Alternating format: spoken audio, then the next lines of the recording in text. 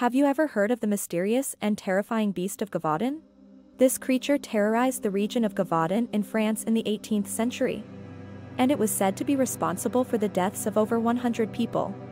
The Beast of Gévaudan was described as having a wolf-like appearance, with a head larger than that of a horse and sharp, venomous teeth.